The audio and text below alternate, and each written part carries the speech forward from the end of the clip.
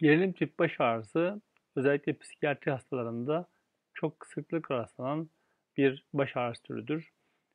Hastalar tarafından künt, zonklayıcı olmayan, başta ağırlık hissi yaratan, sıkışma, gerilme, çekilme, basınç, uyuşma, yanma, üşüme sözleri tanımlanan bir ağrı şeklidir aslında. Hastalar başımda sanki taş var, başım ağır, başıma sanki tas geçirmiş gibi, başımın etrafında bir çember sanki sıkıştırıyor ifadelerini sıklıkla kullanabilirler. Baş ağrısının zonklayıcı niteliğin migrene has bir özellik olarak ele alınmasına rağmen gerilim tip baş ağrısında da ağrı zonklayıcı karakterde şekilde olabilir. Ağrı tipik olarak başın bütününe yayılmıştır. Yani yaygındır.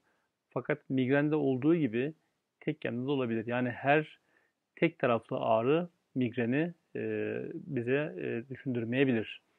Baş ağrısıyla beraber çoğu zaman boyun ve omuz kaslarında da gerilme de ve ağrı da vardır.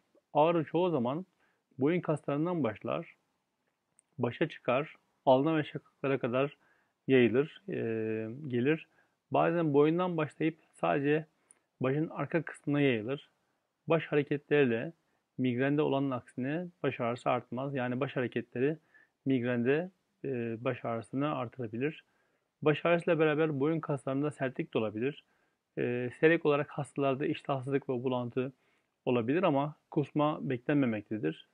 Kusma daha çok migrende görülen bir özelliktir.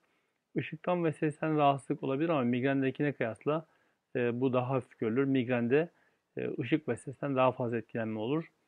Hastalar muayene edildi. Yani gerilim tip baş ağrısıyla şikayet ile gelen hastalarda muayene sonuçlarında boyun, ense ve çene kaslarında özellikle ağrı sırasında gerginlik saptanabilmektedir. Ayrıca başı çevreleyen kaslarda sık olarak sert ve ağrı noktalar bulunur. Ağrılar genellikle günün ilerleyen saatlerinde özellikle öğleden sonra veya akşama doğru artar. Baş ağrılarına uykuya dalma güçlükleri, sık uyanmalar eklenebilir. Baş ağrısı bizim için çok önemlidir. Baş ağrılarında özellikle antidepresanın etkinliği çok önemlidir.